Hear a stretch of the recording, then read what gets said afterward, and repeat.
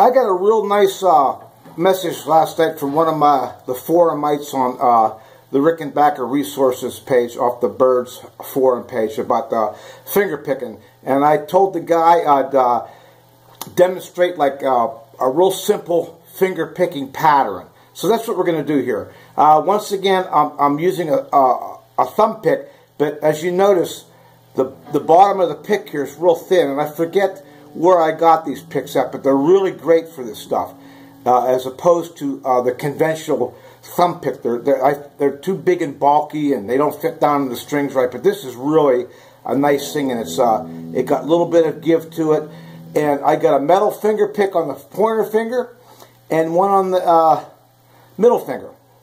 So I play that way. I don't hold my pick, you know, like that, and like Roger does at his later days. But I believe he started out like this, like the guy in the forum says. And excuse me if I forget your name, but thank you for the great post and the great comment. But I'm just gonna give you a quick little a pattern here to do, and the trick to this is to learn it and not even think about it when you're doing it. Okay. So it's like with anything else. If you learn a guitar solo or something, a lot of things you shouldn't even have to stop and think what you're doing, because once you stop and think, that's when your gun jams and you get all messed up. So all the chords we're going to be using will be A, D, E, and A. We're just going to use those three chords. And basically the pattern is going to be the same. It will be the same over all three chords. So here we go. Like on these YouTube videos, we don't have a lot of time, so we're going to start right out. Let me adjust that. And once again, I'm doing this on a telephone, so the sound quality hopefully is okay, and hope you can see all right. But I'm not going to show you my left hand, because it's just a regular A chord, D chord, E chord, A chord.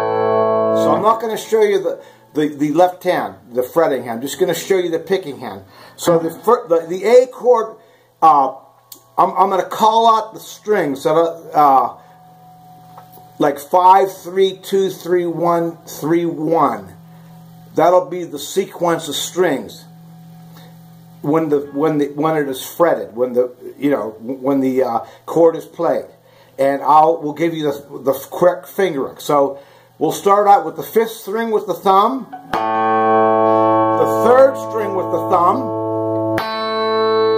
the 2nd string with the 1st finger, the 3rd string with the thumb, the 1st finger, the 1st string with the 2nd finger, which would be your middle finger. Then the 2nd string with your 1st finger, 3rd string with the thumb, and the 1st string with your 2nd finger. So the roll should go.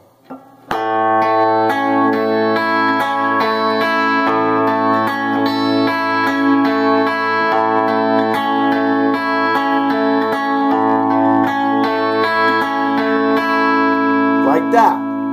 So once again, I'll call out the strings, then I'll give you the correct fingering. It's 5, 3, 2, 3, 1, 2, 3, 1. Once again, those are the strings, and the finger that goes with them strings is going to be thumb, thumb, 1st finger, thumb, 2nd finger, 1st finger, thumb, and 2nd finger.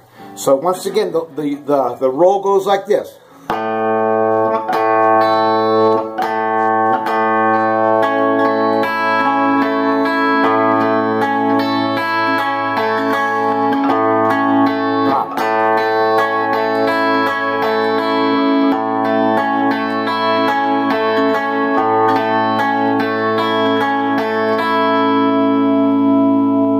Okay, then it's going to switch to the D chord, and it's going to be the same fingering, but the notes are going to go 4, 3, 2, 3, 1, 2, 3, 1. And the corresponding fingers will be thumb, thumb, first, thumb, second, first, thumb, and second. It's exactly the same way as it was over the A chord.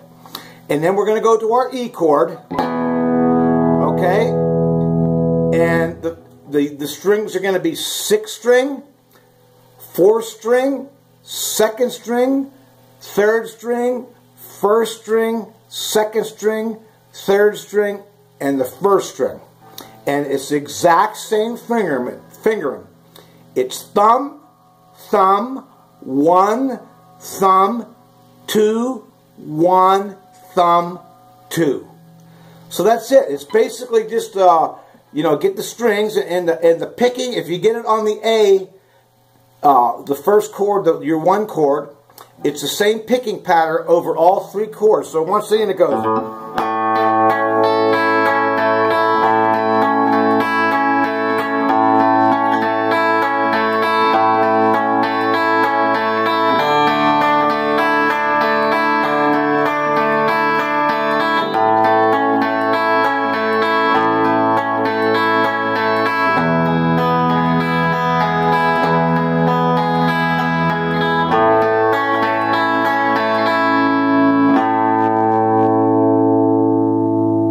That's how it goes. And when you go down to the E chord, you can pick the 4th string, like the 1, 4. You can pick the octave like that, or go to the 3rd string.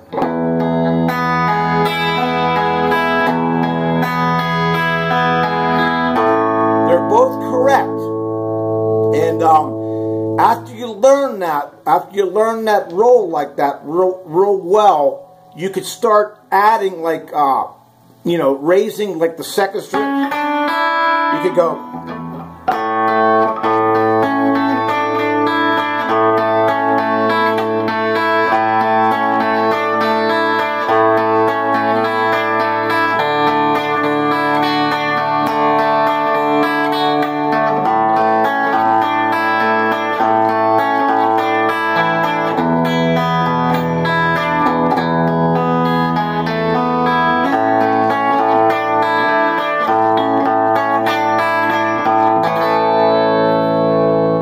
Once again, it's imperative that you use the right fingering. You know, this is the way I play them. So somebody else out there might have a better way to do it.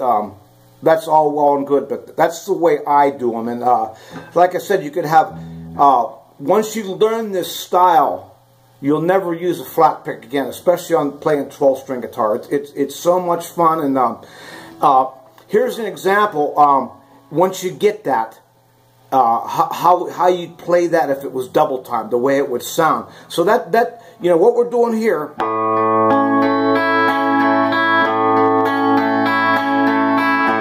is very basic. So it's very important that you learn that, and learn it without thinking. You know, without even, you know, just sitting in front of the TV set with the guitar strapped on, not even plugged in, just doing the roll over and over and over again. You know, and believe me, it'll come to you. One day you're going to go, oh, man, it's starting to come. This is getting fun, and you'll figure that out. It's you know, it's a blast. Once you learn it, there's no going back to a flat pick, especially on these 12 strings. And you know, once you learn something like that, you know, we'll get on to this later on. But if you want to double time that, that's the way that would sound if you were double time.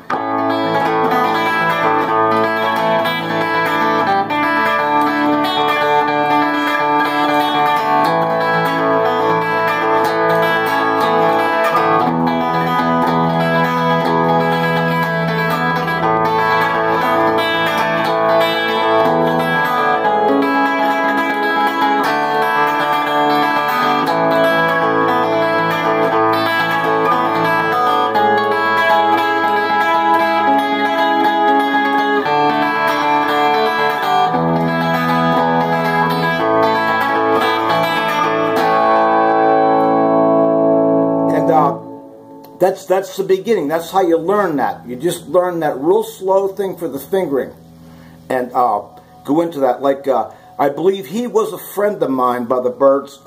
Has that same type of pattern. It goes.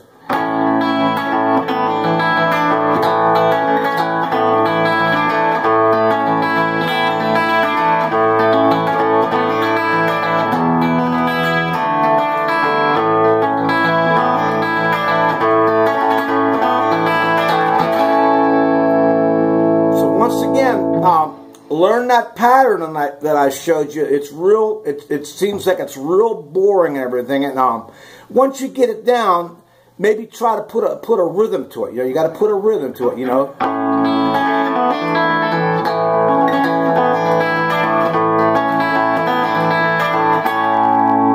You know, and once again, the lick goes like this. I'll just do it over the A.